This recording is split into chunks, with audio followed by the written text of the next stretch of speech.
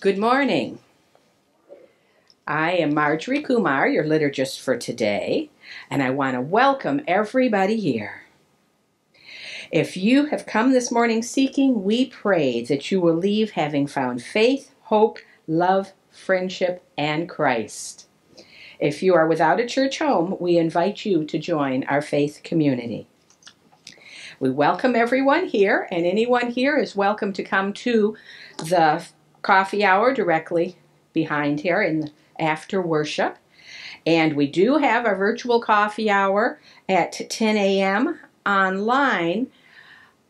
We've changed it. It's only the first and third Thursdays, but this is the first, so we will be having it. So everyone is invited to that. The link comes from the church.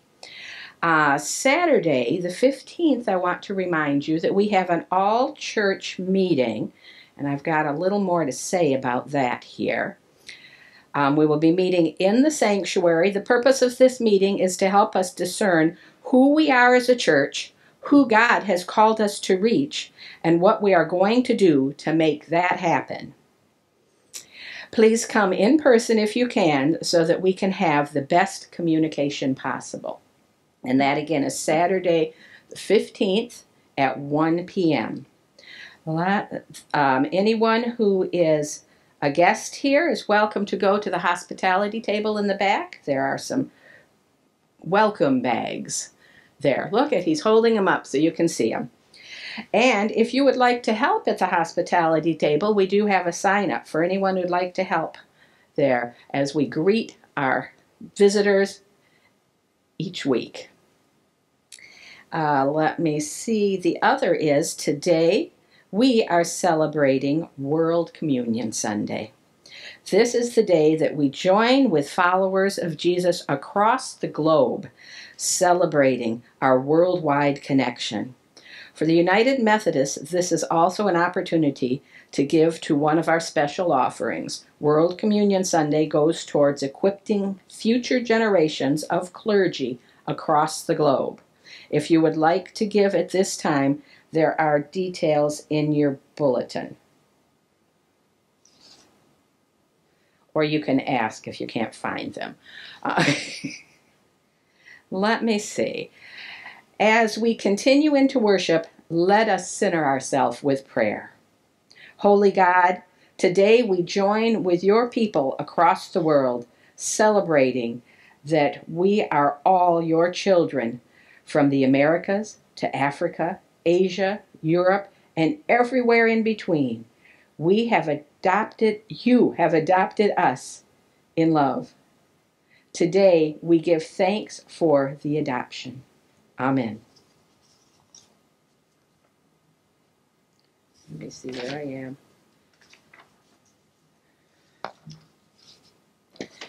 Please rise for the call to worship. Oh, this is fun. Around the world, people gather to break bread and pour wine. Around the world, the broken body is made whole. Around the world, the banquet of God is prepared for the table.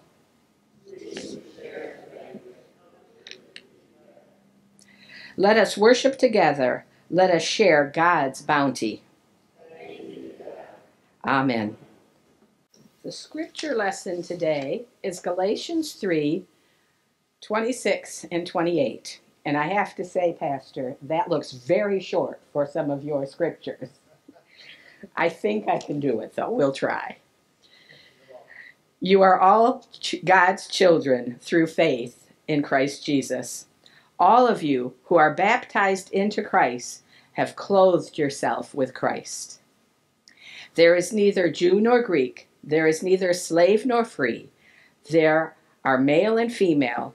You are all one in Christ Jesus. The word of God for the people of God.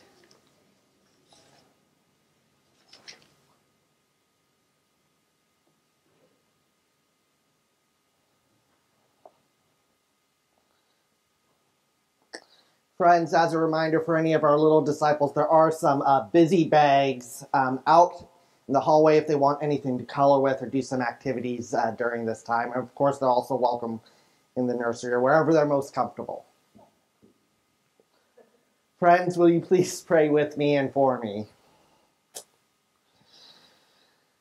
Holy Spirit, you come to us today here at St. Paul United Methodist Church and all around the globe. And Holy Spirit, you are here to speak to us at St. Paul. And you're also speaking a word in many different tongues for all people across the entire globe.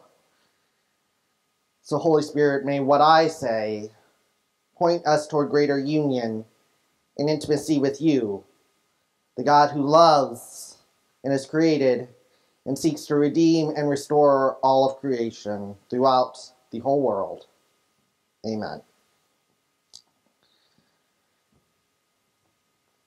Occasionally, I ponder not only what it will be like as we enter life eternal, but who will be there to greet us. And generally speaking, I think most of us picture our close friends and family. We look forward to embracing those whom we love the most. And I tend to believe that's true. Mostly. I believe on World Communion Sunday there's another aspect of our faith that we have to recognize. A few weeks ago, I found this post on Facebook. The Apostle Paul entered heaven to the cheers of those he martyred. That's how the gospel works. Apostle Paul entered heaven to the cheers of those he martyred. That's how the gospel works.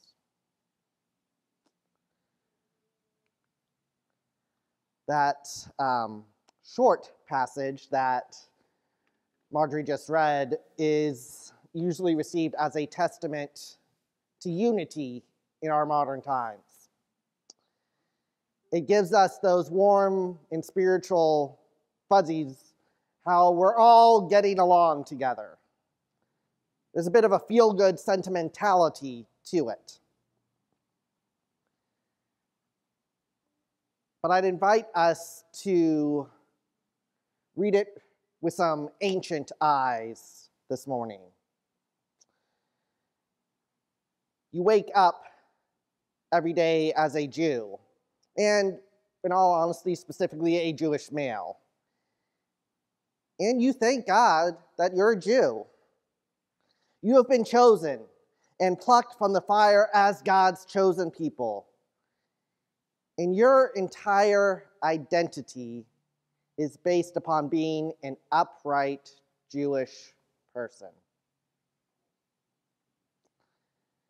And then one day you're walking along the city square out for your day-to-day errands, picking up the groceries, your milk and bread, and you hear someone reading this letter at the center of town. A letter that tells you that you're just as good as the person who you have done everything humanly possible to stay away from your entire life. The person whom you thank God that you're nothing like. That's the person who is now considered your equal.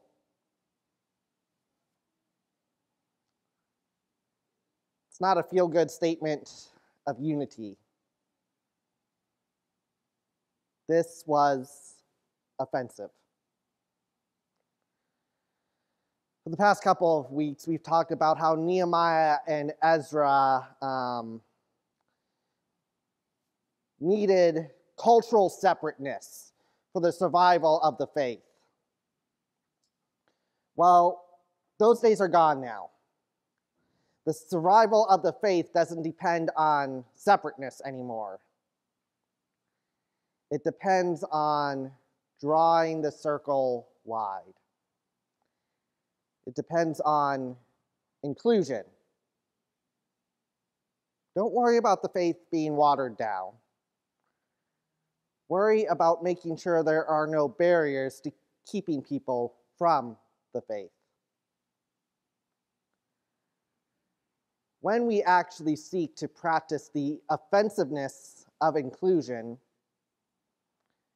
we shouldn't be surprised to see our worst enemy, the town outcast, the neighborhood bully, the arrogant know-it-all walk through our church doors. When we say all are welcome, we better get prepared for God to give us an opportunity to show that we really mean that. Because the short passage here shows that God's all has the boldness to actually include all. It includes the drug dealer who was taught how to get in the game since they were a kid. It includes the drug user who thinks getting high is the only way out because life has just been too painful for them. It includes the prostitute who was groomed for the streets since she was a lonely teenager. It even includes the pimp who believes his identity can only be found in having power over people. It includes the gay homeless teen who was kicked out because they had to tell their parents who they were. It includes the transgender woman of color who fears if she just walks outside, she'll be assaulted because she knows people like her are the most targeted group in our country for violent attacks. We can have different views about human sexuality, but when specific groups of people are forced on the streets or are victimized, the church should be a place where they can find safety and not be afraid of continued threat. And it also includes the elderly shut-in who can no longer get by on their own and are dealing with loneliness. It includes, dare I say, even a terrorist who somehow still is made in the image of God. And it also includes the victims of the terrorists. And it includes the person who taught the terrorists their warped and absolutely horrific beliefs. It includes the single mom who doesn't think she can get through dinner time. It includes the teen mom who is afraid to go to school because of the looks she'll get. It includes the dad who is wondering if he's less of a man because he isn't the provider he expected to be. It includes the star athlete in school who wonders if anybody would be their friend if they weren't hitting home runs, slamming dunks, or throwing touchdowns. It includes the person with more tattoos and piercing than fingers and toes. It includes the incarcerated. It includes the recently released who know they are disqualified from many positions because they just have to check yes on a certain box on a job application. It includes those in adult businesses. It includes women who were victimized and are now dealing with that and are afraid of how others may shame them. It includes that really annoying neighbor who plays their drums past midnight. It includes the person who blasts music from the car when they drive by. It includes the kids you see walking around with their pants below their butt, wondering why on earth are they like that? Why do they look like that? When they might just be doing that at a subconscious level, hoping that someone will see them and still treat them as human. It includes the immigrant and the homeless veteran. It includes every tribe, nation, and tongue, whether we like it or not. It includes the able-bodied and disabled, including those whose body can no longer do what they used to do. It might be questioning their self-worth. It includes the person who drives the fancy car who looks down on you for driving the beat-up Volvo. It includes the depressed person who has a victory just when they can manage to get out of bed. It includes the anxious and anybody with any mental health struggles. It includes the person you made fun of in high school and the person who made fun of you. It includes that hipster with the way too tight jeans, which looks extraordinarily uncomfortable.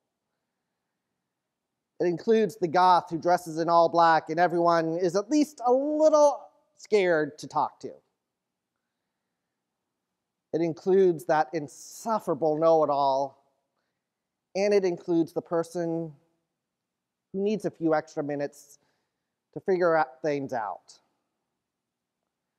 It includes the person who has never felt like they fit in, and it includes the person who appears to fit in, but is secretly terrified that people will find out they're just as messed up as the rest of us.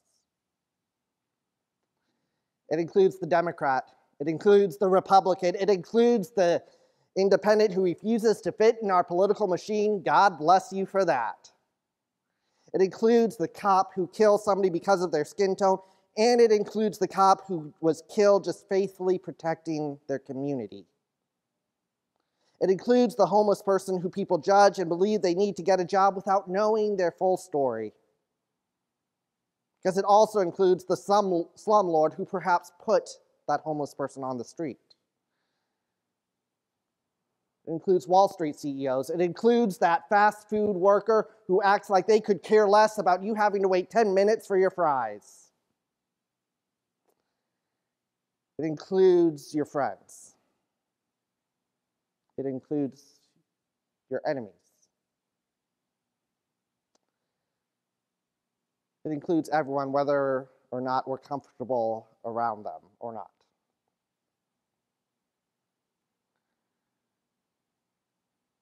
The good news of the gospel of Jesus Christ is that we are all one in Christ Jesus, but we are not one people. We are many people created by a creative God for diversity, to live out our faith in diverse ways, worship in diverse ways, and that is what we celebrate on World Communion Sunday. It's this gospel that says it doesn't matter where you come from, what you look like or don't look like, what you've done or not done, what decisions you've made or not made, what's in your bank account or not in there. You are welcomed into the household of God. When Christ walked out of that grave, not only was death defeated, but so were our systems of division and exclusion. Second-class citizenry, whatever it looks like, does not exist in God's kingdom. If we have ever been taught that hierarchy is the way of God, it's something we have to unlearn. Nobody has to come begging to the table to belong because they already have a spot saved especially for them. Nobody should have to ask, am I welcome here? Because it's become clear that we already have expected them to arrive and have made room for them. This early Methodist movement that we're now still a part of today, it was a movement that spread like wildfire. But that does not mean they were popular. Because this was written by one unknown wealthy woman of the time. Methodist preachers whose doctrines are most repulsive and strongly tinctured with impertinence and disrespect toward their superiors, and perpetually endeavoring to level all ranks and do away with all distinctions. It is monstrous to be told that you have a heart as sinful as the common wretches that crawl on the earth. This is highly offensive and insulting. She said this because John Wesley, in the words of former United Methodist Bishop Will Willimon, that people, no matter their lack of education or limitations of family background, no matter their poverty or addiction, could hope for genuine triumph in their battles with evil. Therefore, many poor and dispossessed were encouraged and empowered in the early Methodist society, and a number of the rich were incensed by the implications of Wesley's perfectionism.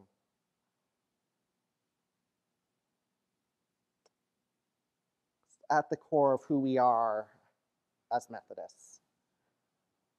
Leveling the playing field. Recognizing the sacred worth of all, even when it upsets a few people. And friends, I've become convinced, unfortunately convinced sometimes, I'll admit, but convinced nonetheless that we're not practicing an inclusive faith until we're offended by who is at the table with us. So perhaps when we consider who is going to meet us at the pearly gates, we should reconsider some things. My best guess is that our loved ones will be there. But they won't be alone. An offensive gospel commands it. And on that day, we will find room in our heart to rejoice. Amen. There are 4 ways to give. You can give at the donation in the basket at the back of the sanctuary when you come or leave. You can give by text. You can give on the Donate Now button on the website, or you can mail your donation to the church.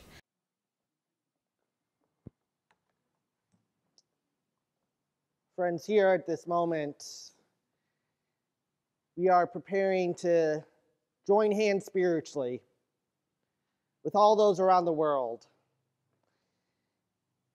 And friends, this table does not belong to me, does not belong to St. Paul United Methodist Church, does not belong to the United Methodist Church. It belongs to the living and risen Jesus Christ, who welcomes all people. So you are welcome, whether you're online or here with us, to participate and partake of what we call a holy sacrament, where God does something extraordinary through ordinary things like a wafer and juice. And yes, I'm well aware that for most of you who have the communion elements here, those are remarkably ordinary things. And yet God is still here. So friends, will you please join me in our communion liturgy, either on the screen or in the handout that was given to you. With Christians around the world, we come to the festival of love. With believers from every continent on earth, come to the festival of grace. With the whole body of Christ, come to the festival of life.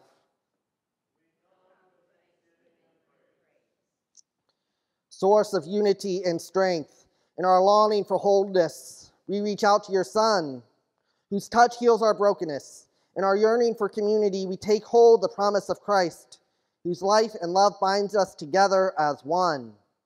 From lives of separation and distrust, knit us into one family, where all are welcomed and honored. As we share the bread of life and drink the cup of salvation, forge us anew as one people of faith. Amen. Friends, the Lord be with you. Lift up your hearts. Let us give thanks to the Lord our God. You are true to who you are and reveal to us the glories of your presence. You are a God of love who speaks against oppression and injustice. You are a God of grace who asks us to forgive those who are blind to their privilege, even as you invite the world to learn from you. You are the Creator God who weaves the beauty of diversity into something fresh and new, the garment of understanding and wonder. You call us to follow you out of the familiar and comfortable and to live by faith. Calling upon your holy name and trusting in the power of your grace, you invite us to be like Jonah and preach your word in Nineveh, bringing salvation to our historical oppressors. You move our hearts to say with Ruth, wherever you live, that is where I will live. You will be family. Your God will be mine. I will even die for you, buried next to you.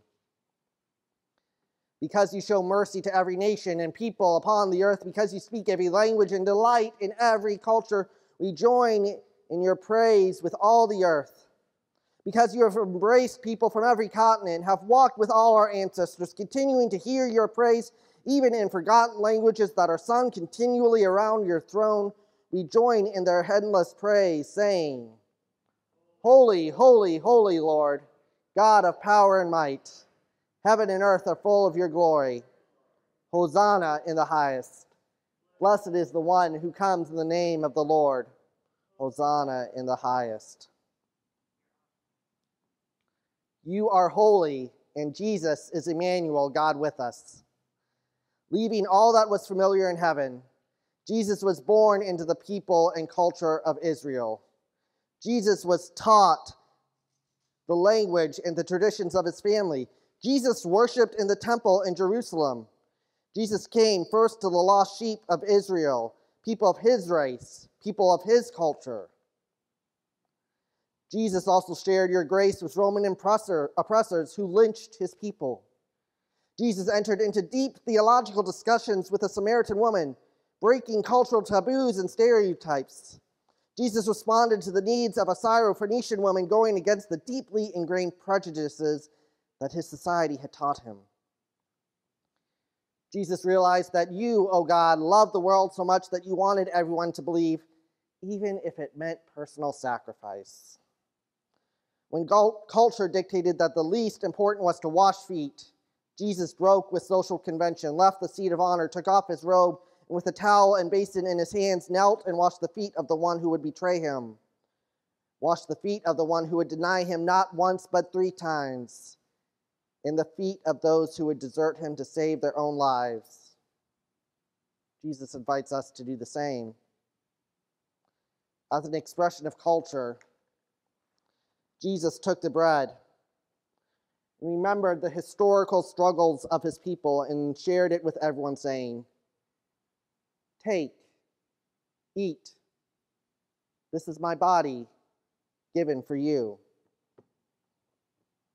And again, as an expression of culture, Jesus took the cup and remembered the historical struggles of his people and shared it with everyone, saying, Drink with me, all of you, for this is my blood poured out as a witness to the divine covenant of forgiveness with you and the whole world. Out of a specific culture, Jesus works cross-culturally to bring salvation to the whole world. Jesus came not just to save his own people, but all peoples. Jesus came not just to save his own economic class, but those of any class. Jesus came not to save those of his own gender identity, but those of every gender identity. We have testified that this mystery of salvation found in Jesus Christ is for all when we say, Say it with me. Christ has died. Christ is risen. Christ will come again. God of grace and glory, send your Holy Spirit on us and on these gifts of bread and cup. Bless us and name us as your covenant people. Lay claims to our lives through this holy sacrament and sustain us with your grace as we walk the journey of faith. In Christ's name we pray. Amen. And you may now open your container. Take the wafer. The body of Christ, given in love for you. Take and eat.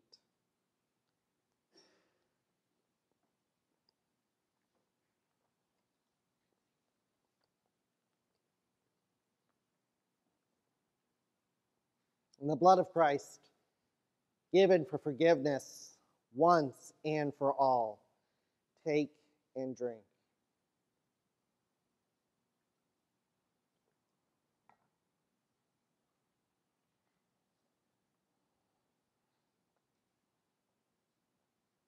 Friends, we are ordinary people,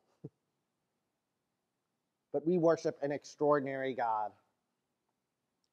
A God who has met us today and reminded us that we are all joined together in the great tapestry of God's creative world. Let us continue to worship. Friends, as a reminder, not only are we united by taking communion, in the United Methodist Church, we are also united in mission. And if you wish to give to the special offering, the World Communion Sunday offering primarily goes toward racial and ethnic higher education, equipping future generations of servants of Christ and clergy so that the gospel can continue to be heard across all languages.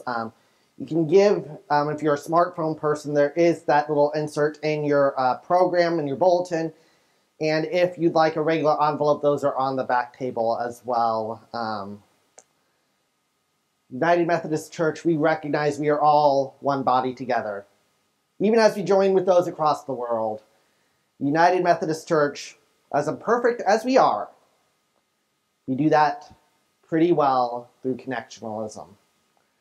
So friends, remember that today all are included at the table. No matter who they are or aren't, whether they look like us or not, whether they think like us or not, God has welcomed them. God has a special place for them. And may we always remember that God loves all people, and there is not a single gosh darn thing we can do about that. Amen, friends. Go in peace.